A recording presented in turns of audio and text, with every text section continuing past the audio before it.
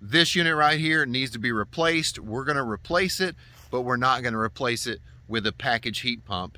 We're gonna replace it with mini splits. And why? This customer got approved for financing. I think it was $15,000 or $20,000 they got approved for. And this package unit would only cost around $6,200, $6,000, something like that for a new package heat pump installed. But they want new ductwork.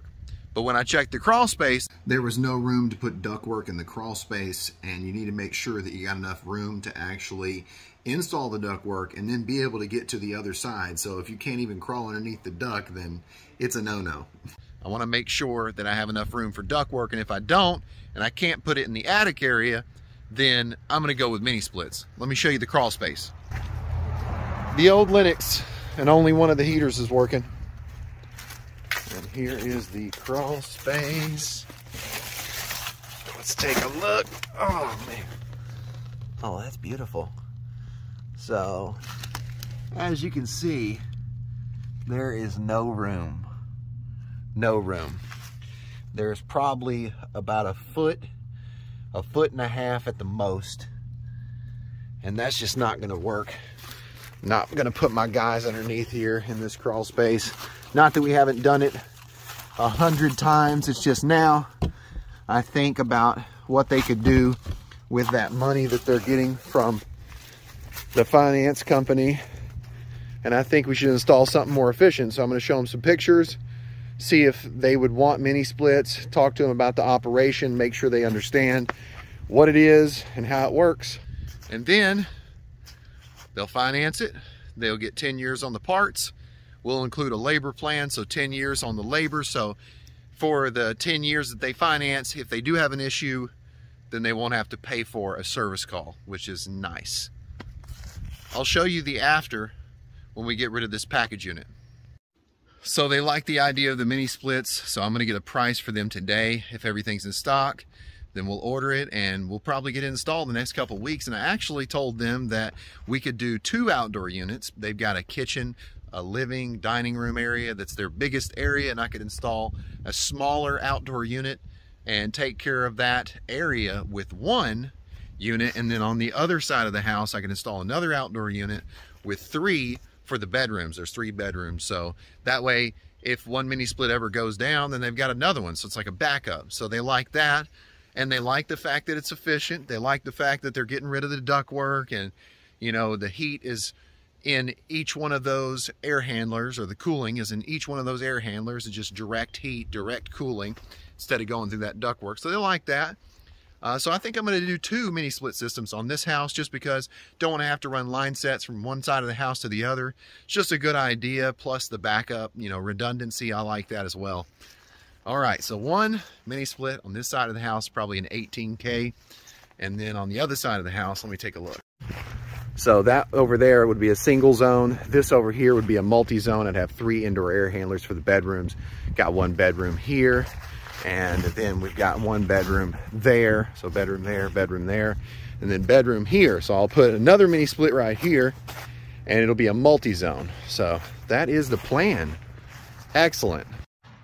This is a 2-ton package heat pump, does about 1,200 square foot. We are going to install a little bit more than that as far as tonnage, because we need enough BTUs to support the indoor heads. And we're not going to do it with just 1 split system, mini split system. We're going to do it with 2. Yay! Let's see how this turns out. Back on site to show you some progress for this mini split project, and want to show you some things that we're doing to make sure that the customer stays warm and stays happy. Let me show you some progress. So before we take out this package unit and ductwork, we want to get some work done. We want to get all of the heads inside mounted. That way we don't have as much work to do to get this multi-zone mini split that's going to be on this side, this outdoor unit that's going to be on this side of the house working. So that's 1 head. This is another wall mount air handler. And we've got 1 more that's going to be over here. It's right there, see? So that's the 3 wall mount air handlers. They're all 7,000 BTU, and they're going to go to a 2-ton outdoor unit. Now let me show you the other side. of the house and show you what we did. So right here is a 18K single zone. This is the outdoor unit. Got our disconnect, our line hide cover, and if you have less than 10 foot of line sets, we always do a loop to make sure we reduce the amount of noise. So there is a hole cover, line hide cover, got the drain, disconnect. We've already got this unit on and running, and I wanted to have this unit installed in the main living area first. That way they can have heat before we take out that package heat pump. Now I'm going to show you the inside, show you those wall mounts in the bedrooms, and then the wall mount that goes to this 18K outdoor unit. Just in case you're not sure about doing a loop for the line sets and the reasoning behind us doing it, this is from the installation manual for that 18K single zone. You see 18 right here, then you see minimum 9.8 feet, so 10 foot. If you don't have a minimum of 10 foot, it says right here, make at least one round to reduce noise and vibration. So that's the reason we're doing that. Take a minute, pause the video, go check out Samsung HVAC downloads and look at the installation manual for that 18K single zone. Here's one bedroom, here's one 7K head. So this is another 7K wall mount air handler in another bedroom. Here's another bedroom. This is the third wall mount air handler. Wind free, love it. All right, let's go check out the 18K. This is the single zone, 18,000 BTU, and it's already running and it's heating. So this is the main living area. So far, we've got a lot of progress made, and the homeowners are very happy. So they're so happy.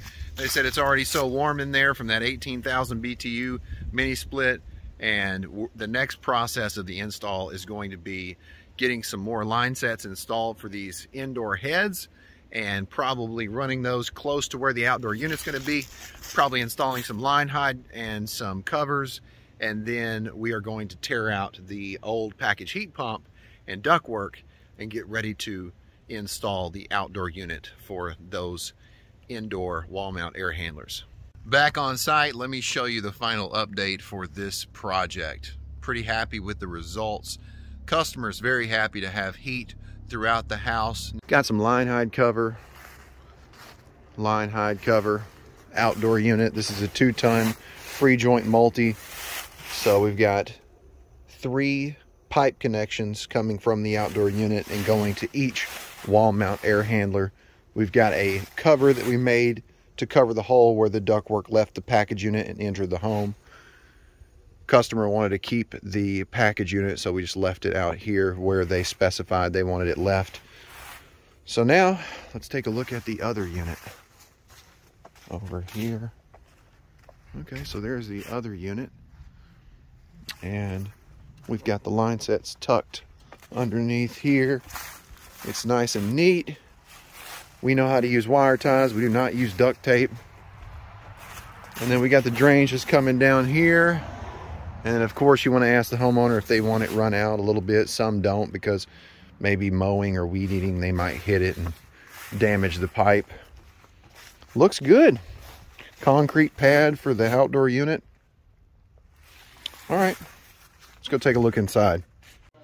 All right, so this is one wall mount air handler that goes to that outdoor unit that's a multi-zone outdoor unit.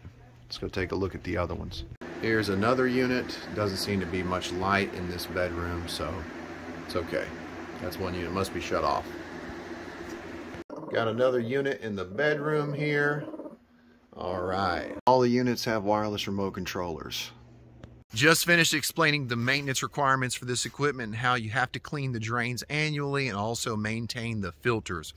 I'm going to register the warranty today, so they're going to have 10 years on the parts. Also, labor warranty included. Average cost is around $60 a year. Now, if they have a part failure, then the labor is going to be covered as well. One thing we got to change for this job, this wall mount air handler in this room was shut off. The customer explained to me why. she explained that she has breathing problems. If it gets too hot, it's hard for her to breathe. And she said that this unit, no matter what she set it for, it would overshoot temperature. It would overheat. I said, I've had this issue before. All I have to do is use an option code, use the SNET tool, and I can actually write an option for each indoor unit and make sure that when the heating mode is on and the temperature satisfies, that the actual fan will shut off and it won't keep blowing that hot air into the room, because of course the coil is still hot. So I'm going to take care of that. Something I thought was interesting that the customer told me when I got here, I asked them how the single zone was doing in the main living area, and they said that before we had finished the other mini split install, the multi-zone equipment, that this unit was actually keeping the whole entire house warm. So it makes me think we could have probably done this job with one mini split, made this head super large, but you never know what insulation is like in other rooms and windows, and when you have heat loss or infiltration, then that can really have an effect when it's really, really cold outside or really, really hot. So having those other units, I think, was definitely a must, but it just makes you think, could have got away with maybe one. Let me know what you think. Comment below. Let me know what you would have done differently with this job, and hope you're healthy, hope you're happy. I'm set up. I'm ready to write the option code for those wall mount air handlers. I've got a little cheater cord to power my computer. I've got the F1 and F2 communication wire hooked to the SNET converter tool. And I've got SNET Pro 2 ready. And then where do I get the option code? VRF coder. That's where I'm going to get the code. All right, so to find the code, go to VRF coder, go to mini split option codes and other data. All right, there's the option code I need. How did I find it? I went to RAC, CAC, FJM option codes. Make sure you have the right model number of unit. So that's my model number, that's my option code. Now I'm gonna go ahead and save that, and I'm gonna type that in, and I'm gonna go ahead and option code all 3 wall mounts at the same time. Here's all 3 of my indoor units displayed. Now I'm gonna select all those units and go ahead and type in my option code. All right, this is VRF coder. Make sure that the code matches. Code matches.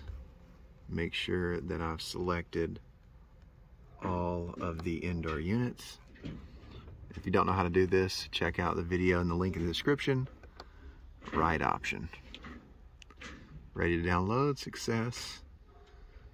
Ready to download and success. And success. You should hear the indoor units beep. Boom, there we go. See, with the 2-ton unit, the 24, you can do up to 3 indoor units. We got 3 vapor connections. We got 3 liquid line connections. So they did a really good job on this one. I also keep an extra EEPROM with me in my computer bag, just in case I have a damaged EEPROM.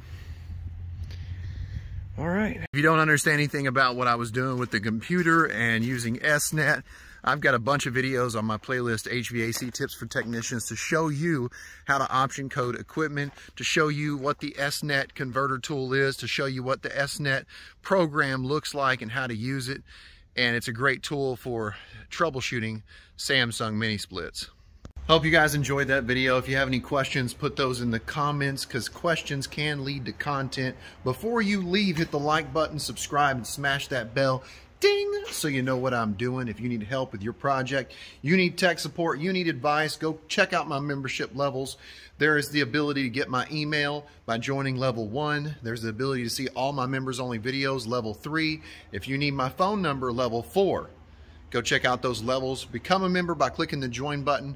Let me know in the comments you joined, and I'll give you my email, and that'll lead to contact with me. Thank you so much for watching. You've been watching HVAC Tips for Technicians. I'm Tad, and I'll keep you cool if you let me.